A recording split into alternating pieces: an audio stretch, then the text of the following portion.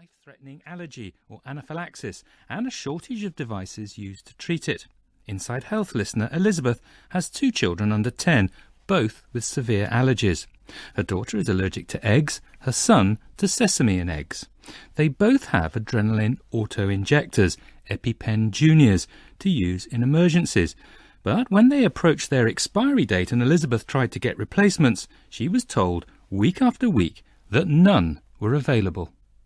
My anxiety levels are sky high because there are none in stock and no news about when they will be back. The lack of guidance is staggering. The pharmacy was unable to supply alternative brands, Jext and Emerade either, and to have nothing when you've had children at risk of anaphylaxis is terrible. And I have had conflicting advice about whether we could carry on using their EpiPens even though they're out of date. All very worrying.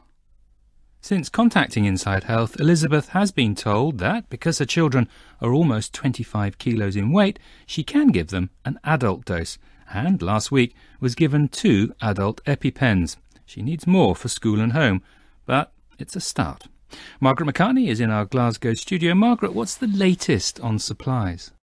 Well, we've been told in the last few days that in Scotland, and the similar picture, of course, extends across the rest of the UK, that supplies are a bit dodgy and are expected to remain erratic and difficult until the end of this year. Now, in Elizabeth's case, she had problems getting hold of the junior pens. Is this a problem for adults as well? Well, it was a problem for adults, but the adult supply now seems to be a bit more stable, but it remains the junior, the EpiPen Junior one, that seems to be much more difficult to get hold of. Elizabeth alluded to Jext and Emerade, which of course are the 2 other brands. Have there been problems with them as well?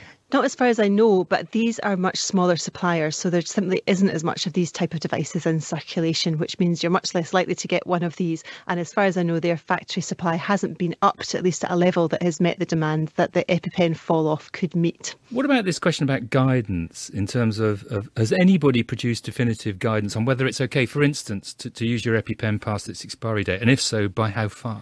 Yes, so there are specific batches that we have been advised can be used for a few months beyond their expiry date, and you can look at those batch numbers on the Medicines and Healthcare Regulatory Authority website. There's a long list of them, and you can look at the small print in your EpiPen and try and work out if it's one of the batch or not that belongs to that. And the general advice is that these batches are safe enough to use in this, and don't get rid of your old EpiPen until you've got a new one. And of course, if it says it expires, let's say in November 2018, that means the end of November 2018, not the beginning of it. What about using an adult pen in a child? The current advice is that a child over the 25 kilograms could use an adult one if a child one is not available, which seems fair enough. But apart from that, I'm not aware of any guidance that says what we should be using if we can't get hold of a junior one. But to be fair, I haven't come across a situation where we have not been able to find a junior one, maybe even just one to give to a parent or family. Do we have any idea when normal supply is likely to resume? Well, not really. I mean, we've been told to expect disruption until the end of this year. And I suppose it's important to point out that we do get supply disruptions across all manner of medicines. This is unfortunately pretty commonplace. Whenever I'm on call, I always feel as though I spend half my time trying to find medications that are not in stock at one pharmacy and trying to get hold of them at another. So we have this, I suppose, this supply problem really across the board. And there are many medicines, and I'm sure many doctors and patients will describe very similar problems, trying to get something that's a fairly commonplace, normal medication suddenly goes out of stock and we can't get hold of it anymore. Do we know what's gone wrong? Was there a manufacturing issue? I mean, obviously the manufacturer have got a vested interest in selling as many of these EpiPens as they can.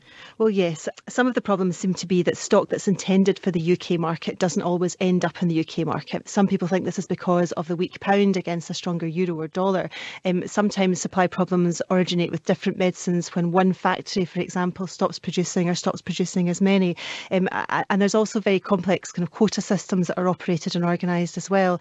The problem is that EpiPen has such a dominant share of the market that if something goes wrong with its supply, it creates quite widespread disruption. There are not the same number of different companies making the product that can easily take over that gap in the market.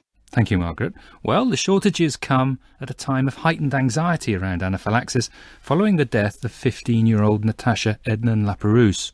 Natasha died following an allergic reaction to sesame seeds, despite being given 2 EpiPen injections. At the inquest into her death earlier this month, the coroner, Dr. Sean Cummings, concluded that EpiPens are not fit for purpose. because they don't contain enough adrenaline or have a long enough needle to deliver it.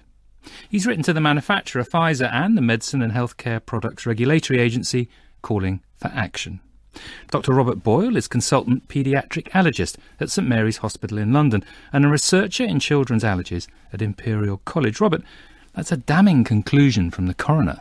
Well, I was quite pleased to see the coroner raise these issues. I mean, a lot of your patients must depend on these products, or similar. Yeah, they do. And, it's a very anxiety-inducing situation because food allergies can kill a young person within minutes. And when a reaction happens and how severe it is are unpredictable. So at some level, people with food allergy need to be prepared for a really catastrophic event at any moment in their lives. And that's obviously very difficult to balance with having a normal, healthy life, doing the sort of social and dietary activities that you'd want to do. So I was pleased to hear the coroner raise those issues. Are they familiar issues to you? I mean, do you worry about the devices that people are using? I think there's widespread concern amongst the allergy community that these devices are not as good as they could be. We're fairly sure that adrenaline is the right drug to treat an allergic reaction and that the dose that's being administered through these devices is a safe dose. But there are a number of issues with the devices, starting with those that the coroner raised. The length of needle, for a skinny person, they need a short needle. For an overweight person, they need a longer needle. And each device just produces one needle length for the dose. So there's an issue that the needle length is not always right for the right person. I mean, it seems incredible to me. The EpiPen's hardly a new device. It's a market leader. It's been around for a long time. You would have thought that this is a big market, that they've got this device absolutely perfected by now. Would you not? Well, it's remarkable when you look at the device and its history, how little innovation there's been with the adrenaline auto-injectors in general. EpiPen we've had since the 1970s, and for some time we've been aware that it's difficult to use in an emergency. It's not a sort of size and shape that every person wants to carry. The doses do not encompass the usual dose for treating anaphylaxis in a young adult or teenager. And then there's the issue around the needle length, which has been highlighted by the coroner and also by the MHRA, the regulatory agency in the UK. But why hasn't there been much innovation in this area? I mean, I get the feeling that you and your colleagues would like to see more innovation in this area. Is that correct? Of course, and I think the patients would too, and their parents. People want better devices that are fit for purpose. I think at one level, the industry may not need to innovate too fast because they are selling a lot of devices. This is the best we've got. It's almost certainly better than nothing. So we're sort of reliant on the supply of adrenaline auto-injectors without being able to create enough competitive pressure for the companies to innovate. Talking of competition, there are two other brands which we've mentioned. Is there any evidence medically that they're better than EpiPen in any way? Have they addressed any of the issues of the shortcomings of the EpiPen? Well, I think it's good to see some changes there. The Emerade device has the correct dose available for an adult or adolescent, and it has a slightly longer needle length. And those are two issues which have been brought up time and again around the EpiPen. So there are 3 devices available. They've all got their strengths and weaknesses.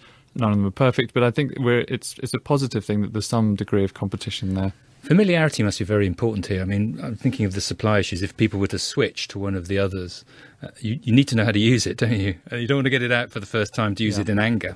Yeah, and that's the disadvantage of having some competitive activity there.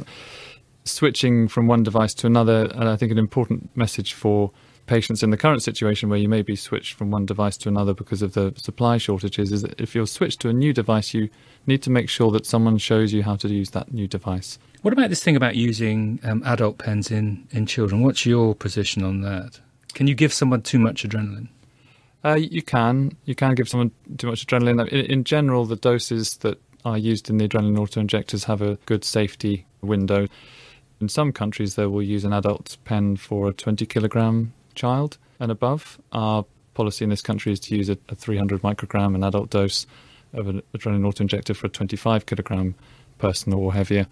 So there's probably some flexibility there around the 20 to 25 kilogram mark, but I don't think you'd want to give the adult EpiPen to very young children because there's a real possibility of causing some harm in a young infant, for example. What about the impact of these devices over the years since they've been introduced? Are we seeing fewer people die from anaphylaxis? Well, there's certainly been a huge increase in the number of these devices prescribed and sold, both in the UK and overseas, in the last 20-25 years. Disappointingly, we haven't seen a big inroad into the number of fatalities. So there is a question there of how effective the devices are overall. But they're the best we can get. They're the right drug for treating anaphylaxis. We know it works. We see it works under our eyes in hospital and in clinical studies. There's the right drug, and it's a safe dose. It may not always prevent the tragic outcomes, such as the one you described earlier, but I think it's the best we can get. So we do need a safe supply and a reliable supply of adrenaline auto-injectors, and all the charities, professional groups and regulatory agencies in the UK are working hard to try and ensure we've got a supply in this country which people can rely on. Dr. Robert Boyle, thank you very much.